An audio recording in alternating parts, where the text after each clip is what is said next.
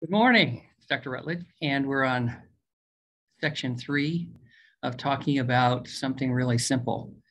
What should we name it? It's something like eat better to get better, but it's more on another topic, which is everybody already knows pretty much what I'm going to suggest, except for maybe a few minor changes.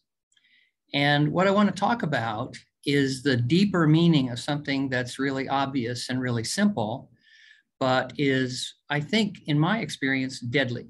That is to say, it routinely derails, hurts, harms the patients that I talk with, and often leads to their failure of reaching their goal of being healthier and thinner, either without surgery or with surgery. And so I want to talk about this one thing, which I don't think most people think about or talk about. And it's really important to get success if we understand this. And it's very important for the cause of failure if you don't understand it. So I won't delay anymore, but just tell you it is the fact that most of my patients that I talk to are relatively intelligent or highly intelligent, and they understand what they should be eating, what they should be doing, what kind of lifestyle they should be leading, and yet they don't.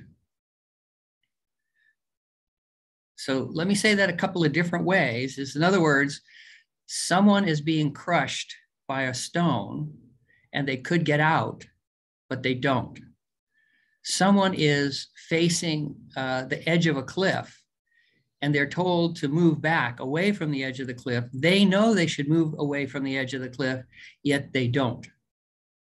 Most people understand very clearly that they should eat a healthy diet, and they know in general that should be mostly kind of fresh fruits and vegetables and whole grains, unless they're kind of lost their mind and become keto. They know what they should be eating. They know that popcorn and junky foods and candy and ice cream and French fries and hamburgers and pizza are really not healthy. Yet, when they are honest with me, when they take time to kind of get over the initial shielding of kind of hiding what they're doing, many people, and I would say probably most of us, are failing to do what we know we should do. And that's such an important point. I'd like to say it 3 more times. And people get annoyed with me, so I'm going to say it again. You know what to do, pretty much. I have some tips and tricks, but you know what to do, but you can't do it. You know what to do, but you can't do it. You know what to do, but you can't do it. And so what we talked about in the first 2 presentations and what we're going to talk about today is why. So we want to talk about the wiring inside of us that makes us unable, in many cases, to do what's best for us. And we want to talk about examples that are all over our experience in the world, not just with obesity. Obesity is only one of the major problems that's related to knowing what to do, but being unable to do it. And again, if you look at the first few minutes here, I haven't said anything. You could just skip ahead after this. But it's so important and it's so routinely misunderstood that I'm going to take another few minutes, because when I begin to discuss this in more detail with patients, often they say yes, yes, and then they'll often cry. They'll be sad. They'll sometimes be angry and defensive. They'll say things, I know I can't do it. I've tried. That's why I'm having surgery. Their voice will raise. They'll often crack because they have faced this. They have seen it, but then they will often give in to some ideas. And I say these are ideas because I don't think they're fulfilled by science. That is to say, they will tell me, I can't do it. I'm weak. I can't do it because I don't have the strength. I can't do it. And they'll say a variety of emotional things, oftentimes coming back to self-criticism. And what I want to bring to your attention today, what we talked about in the previous 2 presentations, is that's not right. You are not bad. You are not weak. You have been addicted by companies who want to sell you junk food. Okay?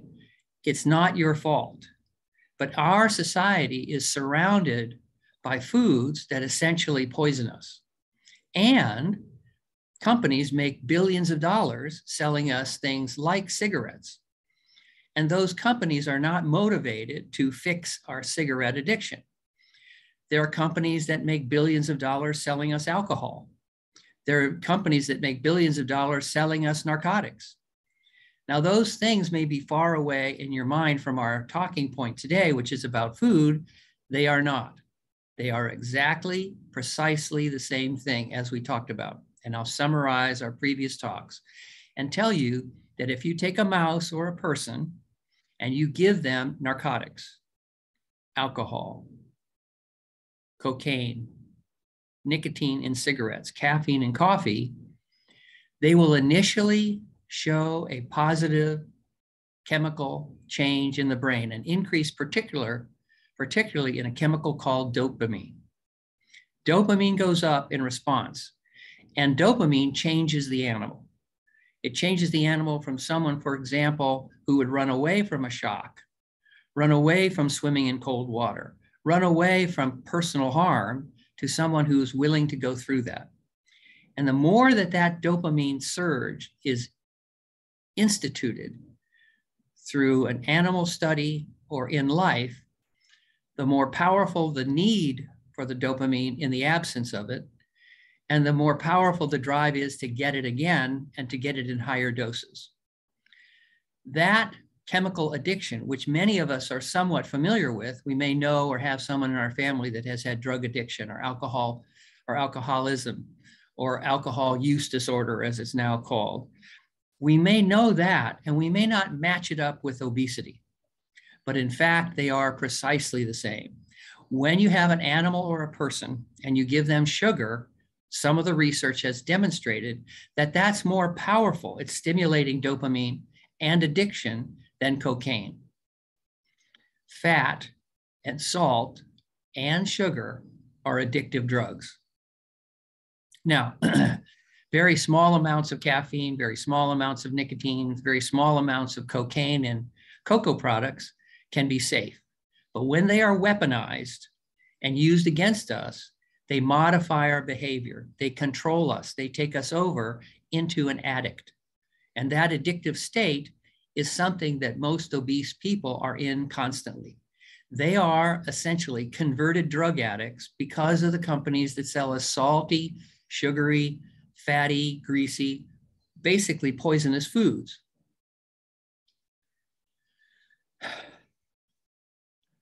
Okay, well, maybe I'm just a nut. Maybe I'm just ranting against capitalist business, and we should all change over, not listen to me and vote Republican.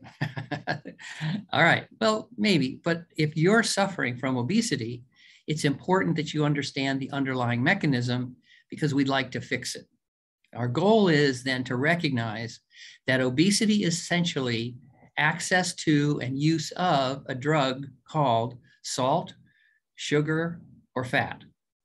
That's what makes us obese, diabetic, give us heart disease, stroke, dementia.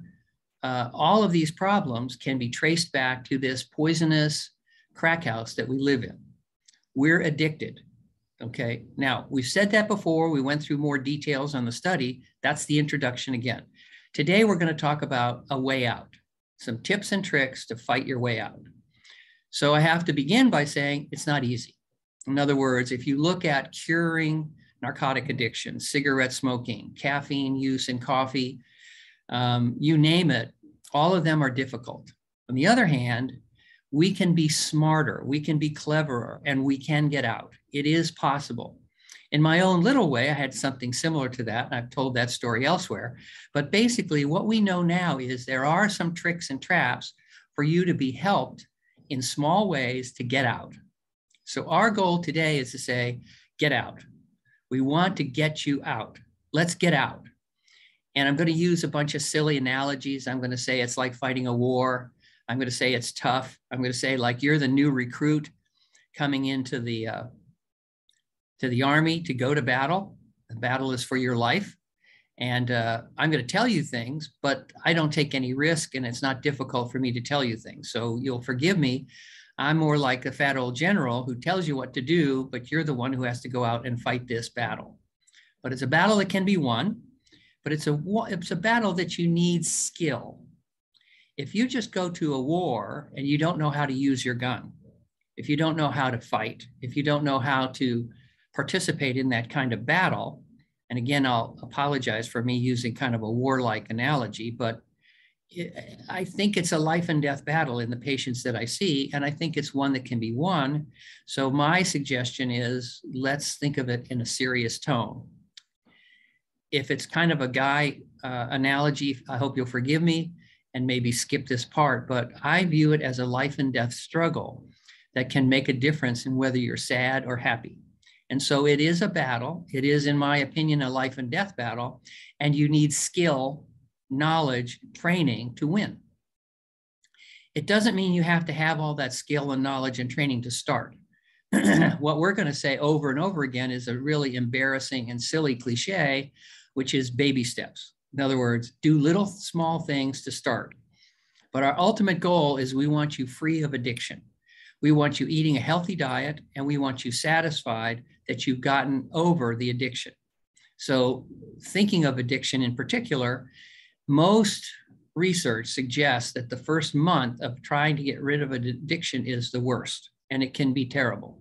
And in fact, in a similar way, it's tough, in my experience with patients, to get over this, to get the battle won. On the other hand, it's doable.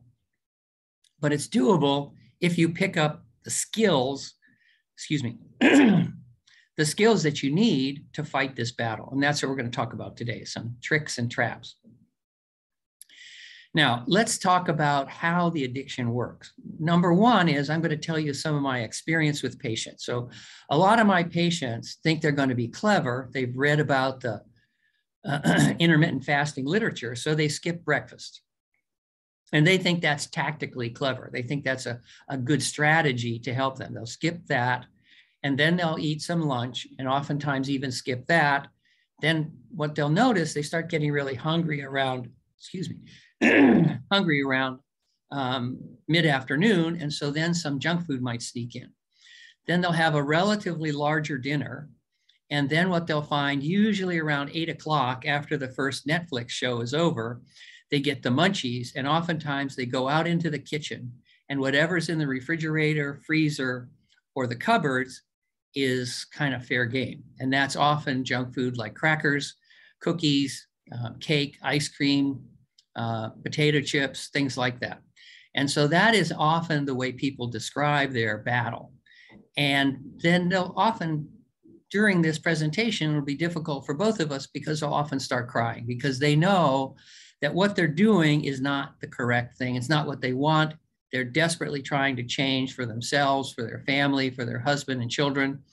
And in fact, their children are following in their footsteps as well. So that's a process of eating that we want to talk about, that we want to change and explain why. Why is that a bad way of eating? Why is that bad? Well, we want to think about breathing again. And we talked about that before, but we want to tell you that you're not in charge of yourself. We want to tell you that there are at least two of you inside of you. There's the good person, the intelligent person, the kind person, the thoughtful person, the one I'm talking to, and there's what I like to call lizard brain. And this isn't exactly anatomically correct because the structures in the brain and the chemical pathways in the brain are more complex than I present it. But I think this is a good, simple way of describing things. So let me tell you that, in my opinion, that paradox of you wanting to eat healthy and not eating healthy is hard to explain. But I think we can explain it if I say there are two of you inside your head. There's two of you inside your head. And let me show them both to you. One is we can put a scanner on your head or in a mouse's head, and then we can watch now with what's called a functional MRI, the brain pathways light up. So as I'm talking to you now, behind my left ear in the cortex of the brain, you can actually see little flashes of neurons lighting up as I speak. The words are formed right back here behind my left ear. And as that words are formed, then signals are sent and I say those words. And that, I would say right now, seems to be who I am. That's me. On the other hand, there are other things going on in my body right now. Like, for example, as I'm talking, I'm breathing. And I could decide to breathe a little more, or I could hold my breath. And so you might say, well, that's all the same person. No. When I'm talking or walking or watching TV or anything, my breathing continues, and it's run by the other person inside of us, lizard brain, I call him or her. I tend to use a male term for lizard brain because, well, maybe the reason is obvious. Anyways, lizard brain does a lot of stuff for us. And it turns out that that part of our brain is pretty primitive. If we go back and look at the anatomy of a brain in a lizard, it doesn't have much more than that kind of brainstem and very rudimentary brain components. It doesn't have a fully functioning cortex like we have. But it does do a lot of things exactly the way we do, or conversely, we do it exactly the way they do, which is, for example, breathe. You don't have to think at all about breathing.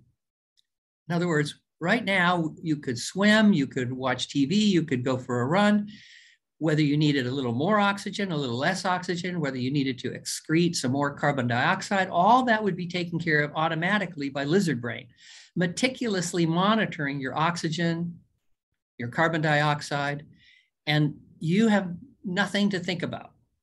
On the other hand, if you wanted to, you could hold your breath. So for example, now I could, for demonstration purposes, hold my breath for 10 seconds.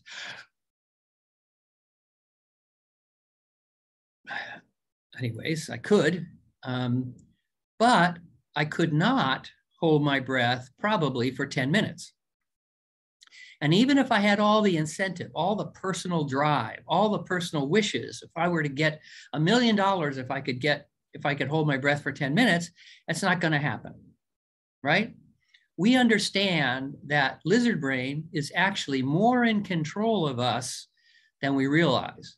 So for example, going to the bathroom, certain feelings, they come from deeper inside of us. And most importantly, they are beyond our control in many cases.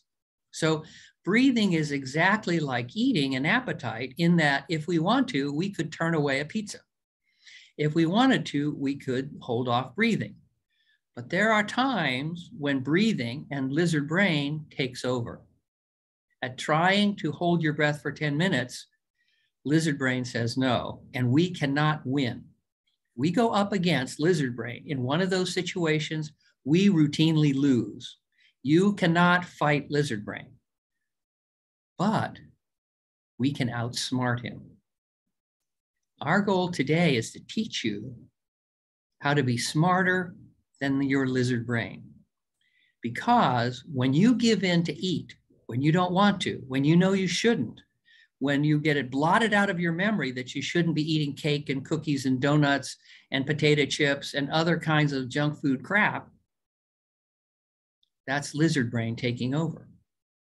So one of the most powerful beginning steps is to realize that is you, your good wishes being taken over by lizard brain. And the very first thing I want to point out to you, you can fight him. Now, pure mano a mano fighting in a war where you stand in front of the enemy and shoot at him and he shoots at you, if he has a bigger gun, a quicker draw, you're dead. What I will tell you is, if you try to hold your breath up against lizard brain, you must always lose. When you try to stop eating bad foods by just saying, I won't eat it, and doing tactically other errors, like you have a gun to fight with, but you shoot yourself in the foot, you will lose. You're losing if you're overweight. You're tactically outmatched in this war to make you better.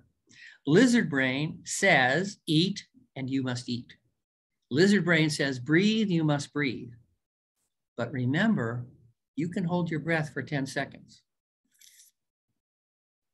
You can win if you know certain strategic approaches to this battle.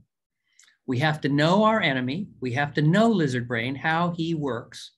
And then we have to use tactics to help us fight it.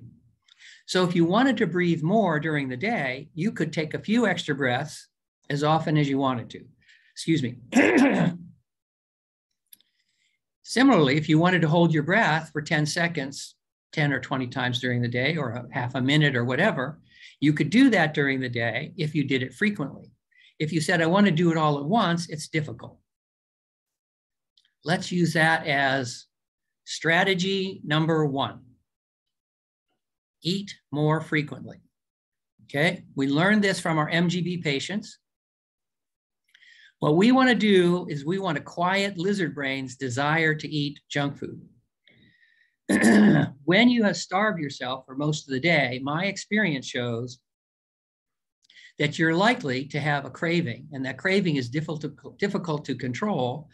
The lizard brain gets out and the lizard brain wins, and then the good intellectual part of you that's trying to be healthy loses.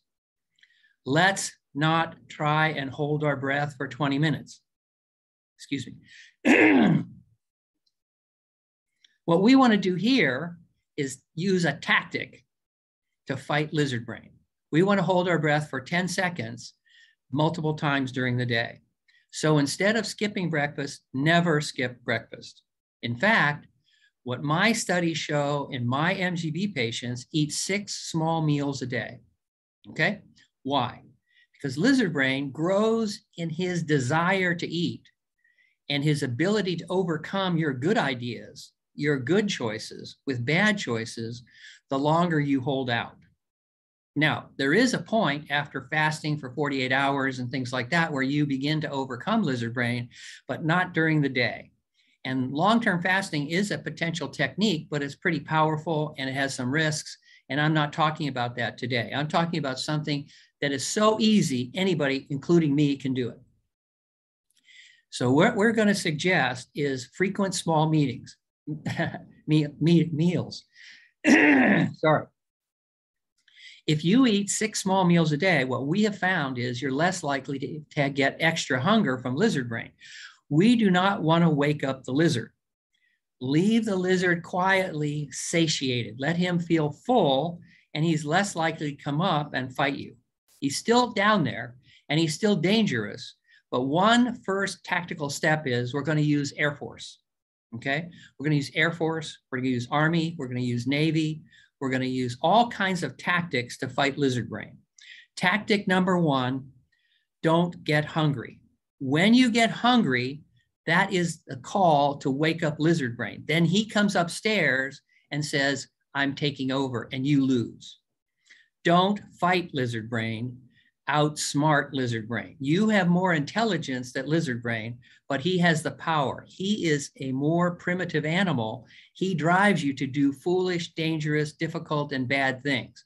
Don't let him come up and take over the reins of your body. Don't let him take over your ability. And step number 1 to fight this is really simple. For goodness sake, never skip breakfast. And then what we recommend is a schedule set by your alarm on your clock that's something like this. 6, 8, 12, sorry, 8, 10, 12, 3, 6, 8. Okay? So at each one of those times, your phone should go off, or maybe even 30 minutes beforehand, and then you should either have prepared or prepare a good, healthy food. Shut down lizard brain. If you eat ahead of time, lizard brain, that is hunger, is less likely to wake up, come upstairs, and wrench the controls away from your good brain, the brain that's listening to me now, and take over. 6 small meals, 8, 10, 12, 3, 6, 8. Now, if you want to be really strong when you start off, eat foods that are not addictive. Okay, the second tactic is really simple. If you want to get off cocaine, maybe don't take so much cocaine. Okay. If you want to stop drinking, maybe don't drink so much alcohol. If you want to stop smoking, you hear me? All right, let me say it a few more times. We're going to have 6 small meals. We want to quiet lizard brain. In addition, we know that we are dealing with a lizard brain that's become addicted. by the dopaminergic pathway to get hungry and demand food, particularly salt, sugar, and fat. So during those 6 meals, do you think that you should have salty, sugary, or fatty foods? No, of course not. All right. Tactic number 2. Okay, this is battlefield tactics. Don't be stupid. Don't think you're cleverer than me and you can figure this out. When you look at your first morning breakfast, what should it be? It shouldn't be salty. It shouldn't be sugary. It shouldn't be fatty. Okay? Healthy foods. Go look at my American Heart Association video to see what are healthy foods. But we're going to come back and talk about why the healthy food, the #1 healthy food in this battle, should start off every day with steel-cut oats, or if you want to get radical, wheat berries. I know, I'm crazy. I apologize. Look it up. Why we're going to talk about later, but it has to do with GLP-1, PYY, and amylin and other things. But for right now, what we want to do is have breakfast, our snack, lunch, afternoon snack, dinner, and late night snacks, all to be small and healthy. No, we don't want keto. No, don't say the word carbs. We're not talking about that. That's all stupid, and we're not going to talk about that now. Those are confused people who have no idea what they're talking about. We're leaving that out of our discussion today. That's for another day. Healthy foods. Guess what? Mostly fresh fruits and vegetables, whole grains, beans, nuts, and seeds. Okay, so we'll come back and talk about this. But 6 meals a day, and tactic number 2, not poisonous addictive foods. Okay, so that's salty, sugary, fatty foods. Also, no artificially created foods. So no artificial sugars or sweets or anything like that. They count as sweets. They are as addictive or more addictive than actual sugar. Okay, now we've got 2 tactics. And what I'm going to suggest is going to be difficult at the start, so you don't have to do this, but this is the aspirational goal. Tactic number 3 is that meal should be made in a couple of minutes in a microwave in a coffee cup. Tactic number 3 is the meal should be made relatively quickly and easily so that you don't have time to wake up lizard brain. When he sees you're going to the kitchen, he says chocolate, candy, hot dog, pepperoni. Anyways, what we want to do is tactic number 3 is we want a short, simple, healthy choice. We already said healthy food, but the next tactic is we want to be in and done in just a few moments. Okay, so we're thinking of a microwave, a coffee cup, and eating about a half a coffee cup to a coffee cup to get started. That's going to seem like a small meal, but some of our patients weren't eating anything. Some of our patients were eating things like cereals and things like that that actually make things worse. There's a long discussion about that. And so what we're saying here now is, look, we want a quick, easy meal. We want it easy, and we want it before lizard brain even knows you're up and fighting. We want a commando attack at their front point, their machine gun nest up ahead of us. We go in fast and hard. We want to get in there and quiet lizard brain before he can wake up and take over and hijack the desire to eat unhealthy food, to eat healthy foods, and force you to eat unhealthy foods. So we want a quick first meal. Okay, the foundational principle of the crazy Rutledge diet, the MGB diet, the Let's Get Better diet, is steel-cut oatmeal, or if you want to be very radical, they're called wheat berries, which are totally unprocessed but hulled wheat seeds. And they're really tasty, but we won't talk anymore about that. Just do steel-cut oats when you start, and we'll talk about the other later. Steel-cut oats are a miraculously good choice to fight lizard brain. And we're going to talk about its other techniques that it works. But first thing in the morning, you can have steel-cut oats made in 3 to 5 minutes. Now, there are crazy people who say, I start cooking my steel-cut oats the night before, and I then have to boil them. And no.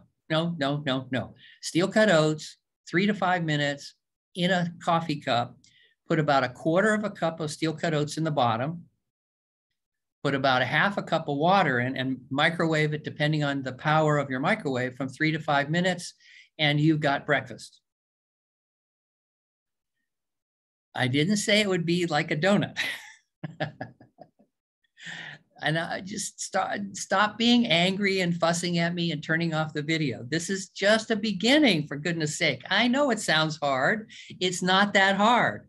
Again, do you want to be diabetic? Do you want to be overweight? Do you want to fight this? All I'm saying is have a cup of oatmeal. You know, people will hang up on me when I say this. I say, you called me, you're crying. You're diabetic, you're overweight, people treat you badly, you feel badly about yourself. And all I'm asking is to eat a cup of oatmeal to start, and people say, I can't do it.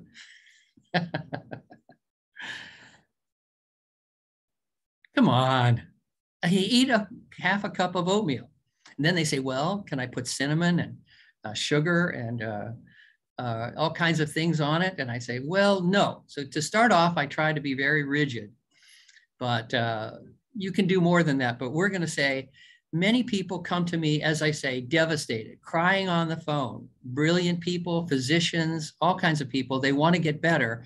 And I say eating oatmeal and they say no. And so I use an analogy. I say, when people call me and they're sick, they're angry, they're frightened, they're upset, they're crying, they're devastated, their sleeve has failed them, or their MGB has had weight regain, or they have reflux. They're telling me how sad their life is, how awful it is. They want another surgery or this or that. And I say, okay, let's start off with a bowl of oatmeal. I say, oh, I can't do that. $17,000 for a new surgery, $6,000 for a new surgery, $10,000 for a new drug. Oh, no. Oh, no, half a cup of oatmeal. Oh, I can't do that. So I use this analogy. You're far out from the shore.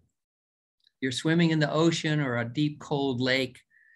You can barely see where the shore is anymore, and you're swimming in the wrong direction. Okay? I see in the distance, or maybe you see it too, a shark fin, and then two. They're heading in your direction. And I come up in a boat, and I say, come get in. And you look at me paddling in the water for a little bit, you say, oh, that's a blue boat. I was hoping for a red boat.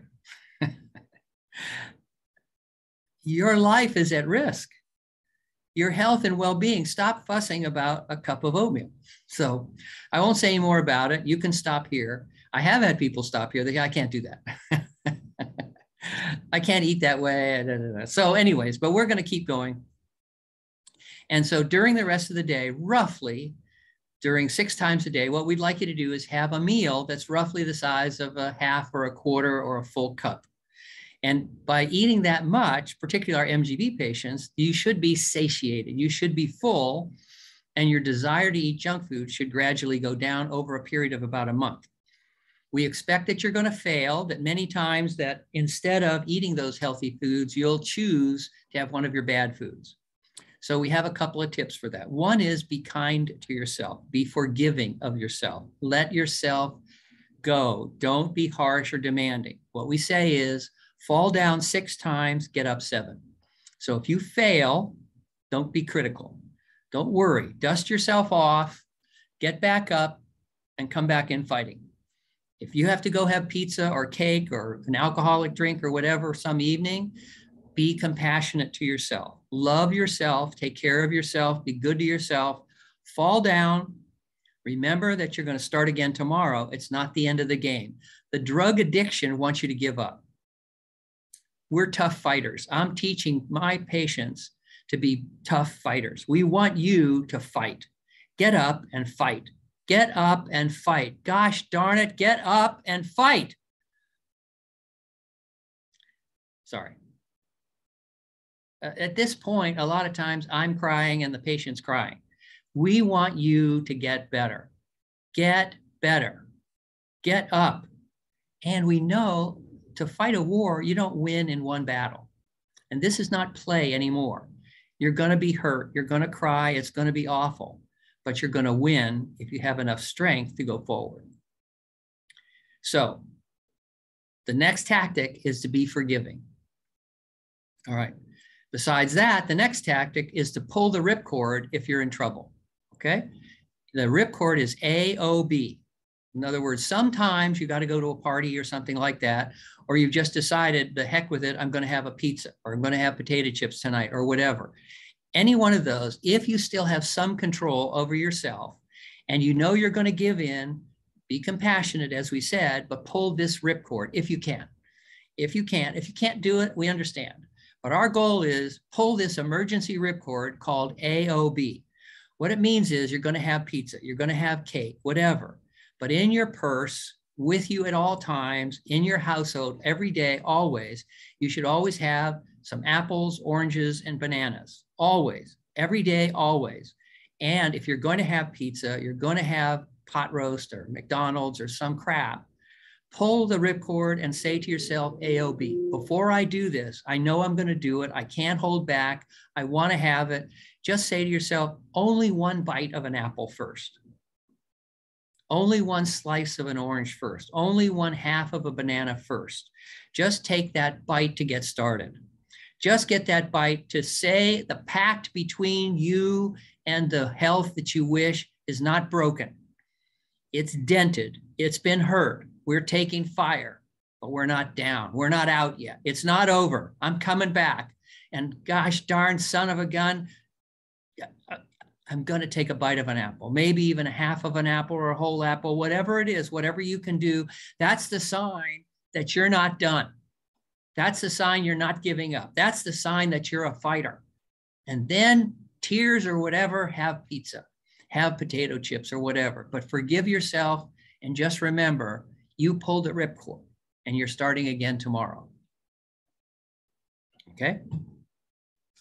Sorry, I get emotional. Okay, now, besides oatmeal, we're going to give you about 6 other things, depending on how much time we want to go on this recording. We're going to 6 other things that you can choose during those meals. These are all relatively healthy choices. They're really simple, and this should be the foundation of your first month. Okay? So what we're going to say is we've already said steel-cut oatmeal or wheat berries. Don't laugh. Wheat berries. Look it up. And you can have in your oatmeal nothing. Well, maybe something. So you make the oatmeal with water. Is there anything you can think of that we could put on that oatmeal to make it a little more palatable? No, not sugar. No, not brown sugar. No, not honey, for gosh sakes. No, not artificial sweeteners. Not milk. Not oat milk. No. How about blueberries? Strawberries? Raspberries? So fruit becomes our second choice.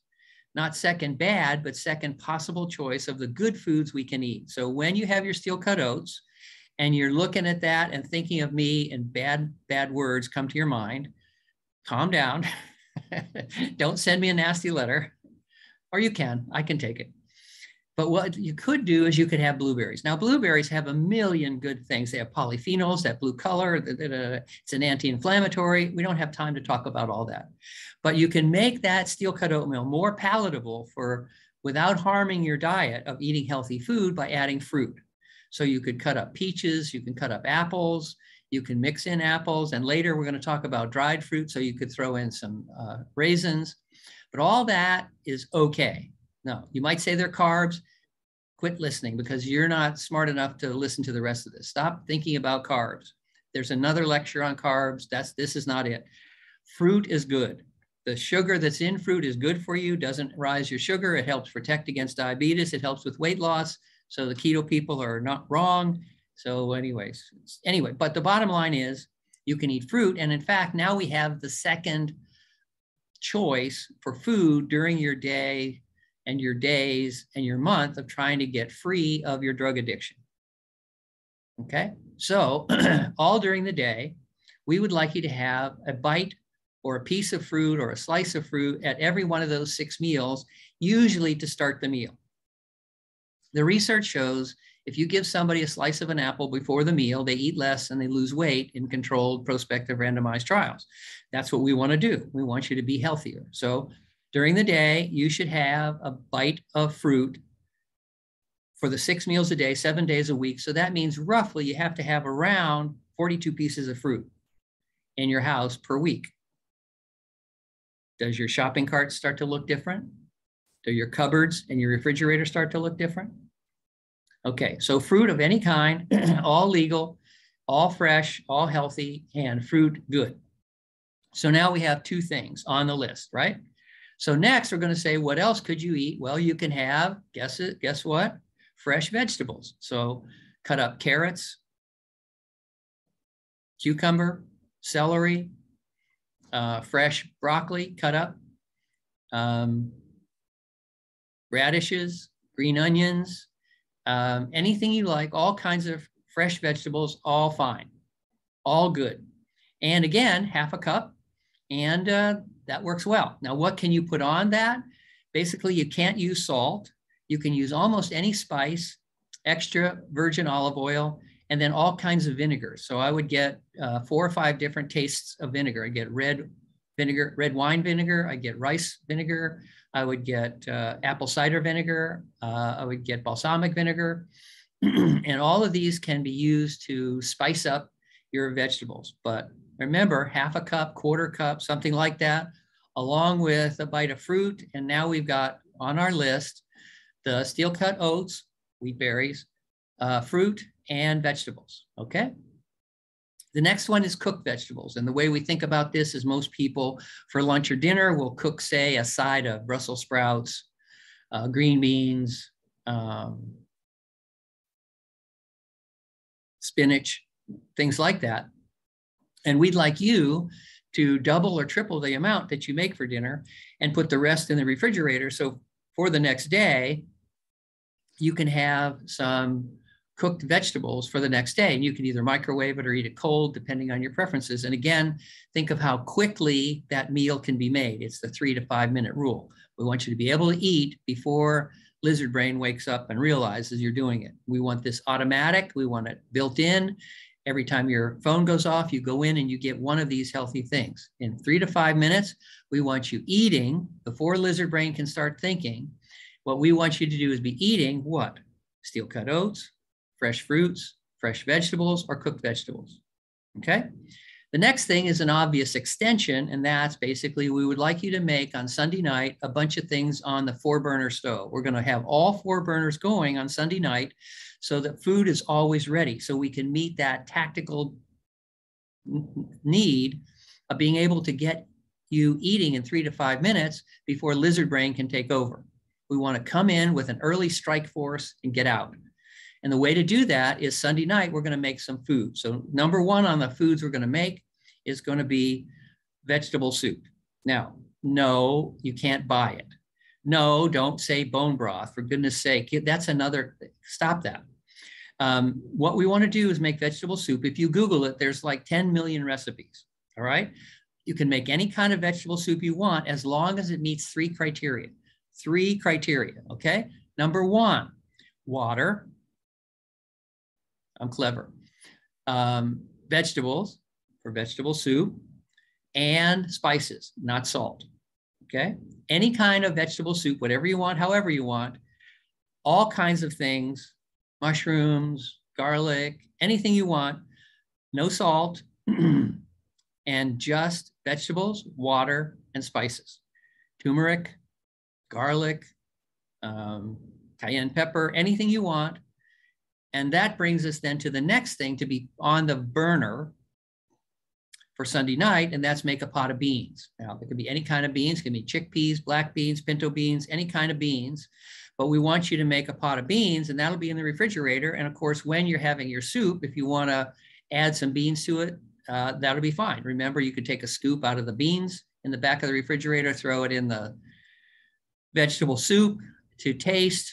You can add other spices at that time if you want. So extra virgin olive oil, vinegar, and spices are all tasty treats, and some beans. And then you microwave it. 3 to 5 minutes later, you're eating before lizard brain can get awake. Okay, next. We want portable food. So dried fruits are good. Basically, most of them are coated with sugar. So that means no cranberries. A lot of people think cranberries are good. They're horrible because they're mostly sugar. And there's a little bit of cranberry in there, but that's a long way away from all the sugar. So what we think of the non-sugar-coated or sulfur dioxide dried fruits, what we recommend is either dried or regular raisins, dates without sugar with the pits, or prunes. And any one of those in a Ziploc baggie can take you to work or anywhere you go. Now, it turns out fruit can go to work and fresh vegetables can go to work, and even cooked vegetables in a Tupperware can go to work with you. So all this is relatively portable, but dried fruits are another good choice. And now that we have raisins, we can add raisins to our steel cut oatmeal to make it a little bit more palatable as well. You're welcome. Next are nuts. No, not just me. I know, I'm trying to make a little bit of, make it lighter. Okay, anyways, nuts not salted. So any kind of nuts, not salted, not salted, no, not salted. So any kind of nuts, that includes peanuts, which kind of have a bad reputation, but peanuts, walnuts in particular are good, almonds are good, cashews are good. And that also lets us sneak in seeds like sunflower seeds and pumpkin seeds or papitas and things like that, but not salted. I know, I like them salted. I know, no, not salted, but I like them. No, not salted, but okay, not salted. All right. So now let's look at it. We got steel cut oats. We got fresh fruits. We got fresh vegetables. We got cooked vegetables. We got vegetable soup. We got beans, and we got dried fruit, nuts, and seeds. That's all mobile. Okay. Now we're going to make pasta and then tacos, and that'll be it for the coming month, including one more food that has kind of a bad reputation among some crazy dieters, but that's potatoes. It turns out that a boiled potato is good, French fried potato is bad, a baked potato is too hot because it creates advanced glycation end products, but boiled potatoes are particularly good with the skin on, cut out the eyes if they're there, and it turns out they're highly satiating. What that means is they make you feel full. So a small amount of potatoes are good. We recommend on that stove fourth burner on Sunday night, you make anywhere from 5 to 10 potatoes. And particularly, we like sweet potatoes along with the other colored potatoes. So blue, purple, red potatoes, things like that. Those colors are actually what are called polyphenols, and they're good for you. So we'd like to make 10 of those and put them in the refrigerator before you eat them. Not baking them, but boil them, because when you boil them and put them in the refrigerator, that develops what we call resistant starch. Write it down and look it up. Basically, it makes fewer calories coming out of the potato and feeds the gut microbiome, which we'll be talking about later in one of the next videos. Okay, so now we got potatoes. Let's make the pasta. First of all, pasta is bad. It's basically a highly processed wheat where there's no fiber. So we don't like that. So what we want to do then is we'd like to go ahead and get the whole grain pasta. So we're going to use 4 tricks. And number one is, instead of the kind of straw yellow colored normal pasta, we'd like to get the darker tan colored whole grain pasta. So you want to find pasta in there. And then number 2 is we'd like to have the pasta be big, thick noodles instead of the thinner, finer, skinnier noodles, because the research shows that you'll absorb fewer calories and you'll deliver more calories to the colon and the microbiome. And trick number 3 is we would like you to cook the pasta al dente, because when you cook it al dente, again, you digest fewer of the calories, more of it goes down to the microbiome, and that makes you healthier. And then trick number 4 is cook it on the other burner on Sunday night. And that burner then provides pasta for later in the week. And also, because you cooled it, you develop what's called resistant starch again, and that's good for the same reasons. You get fewer calories and you deliver more of the calories down to the microbiome, and that makes you healthier and helps with weight loss as well. Now, we're going to need pasta sauce, and no, we don't want you to buy it. We want you to make it. We want you to make pasta sauce by using the tomatoes. And I've talked to very famous chefs who said, you wash the tomatoes, peel them, and simmer them. No, no, no, no. We want you to make pasta sauce by keeping the skin, because that has fiber. We need the fiber. We want the fiber. The fiber is good for your health and weight loss. And so it also helps you fight the lizard brain. So keep the skin on and instead just wash all the ingredients, whatever you want, the ingredients, vegetables, mushrooms, all kinds of things like that, garlic, cut up vegetables, put them in a blender, count to 10 and put them in the refrigerator. And then when you want to have pasta, you've got pre-made pasta, you've got pasta sauce in the refrigerator, take out a cupful of the pasta or half a cup, take out a half a cup of the pasta sauce and microwave it for 3 to 5 minutes, you've got dinner. No pots, no pans, nothing. Okay? And then we're going to do tacos the same way. We're going to get a whole grain taco, not the French fried corn taco shell. We're going to get a tortilla that's a whole grain taco shell or a tortilla. And then we're going to not put ground up beef in it. We're going to put some of our beans, cut up vegetables, shredded lettuce, and then we can include in that some pasta sauce. Oh no, why don't we make it taco sauce? Add some extra spices. We've got taco sauce. And that's your meal plan for the first month. I'll go ahead and stop there. And that's our battle plan. And I hope you've enjoyed that. There's more to come. And don't hesitate to watch the early 2 videos as well. So thank you all very much. Have a great day. And I hope you found this useful.